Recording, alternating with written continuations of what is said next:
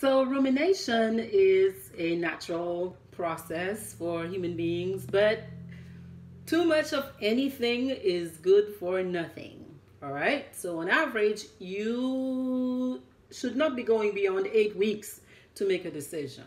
If you find that you are, it's time to do something about it and get yourself back, get your head back on straight. Think of the rumination process like this. And, many people come into me and they complain that I can't stop thinking about the same thing. It's been months, it's been years. I just go back and forth between thinking and feeling, my thoughts and my feelings. What's missing is doing. Do something. Or don't do something, right? So what has to happen is an action. To break a ruminative cycle, think, feel, do. I advise that you take a positive action. Do something that is good for you, in your best interest. Some people, to break a ruminative cycle, they do things, yes, but those things might be not in their best interest. So I could go drink a bottle of wine.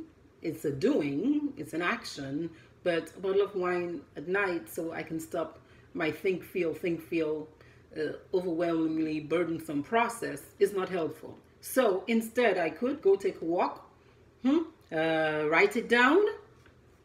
I have some suggestions here for you as to what you can do to break out of an overthinking cycle. Write things down. If the thing is bothering you, get your journal out. Write it down, okay? Sometimes it helps to take the ideas and the thoughts out of your head and to just put it down on paper. Number 2, move your body. Distract your brain. Move your body. Distract your brain. That'll create new sensations in your body that will take your brain away from that continuous loop of thoughts and feelings. Number 3, think about this. If you're at work and you cannot stop thinking about how brokenhearted you are, how sad you feel, how just abandoned or victimized you feel. You may be right in all of those thoughts and feelings, yes, but it's possibly interfering with your life. Here's what you can do. Allow yourself time to actually worry. Allow yourself time to think about it. So tell yourself, you know what? When I get home at 7:30, between 7:30 and 8, I'm going to sit in my little bed or in my little corner, and I'm just going to worry, think, ruminate, go over it in my head back and forth, okay? Make time for it. Distract yourself, like I said. Another thing to do, tell yourself to stop. My mom used to have a little saying where she'd say, child, give your butt 3 slaps and get moving. I don't know what your parents said, but there are ways to jolt yourself out of that sort of trance that the thinking, feeling cycle can loop you into.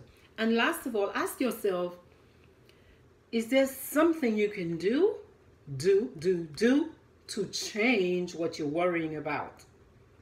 If there is, do it. If there is not, still do something like meditate, breathe, find a way to still yourself, okay? Many people find solace in the serenity prayer. God grant me the serenity to accept the things I cannot change. Courage to change the things I can, and the wisdom to know the difference. I hope you use that little tool, if nothing else, to give yourself some peace and to help you break out of any rumination cycle. Thank you for listening. Dr. Triphi. Check me out on my website, drtriphi.com. Peace.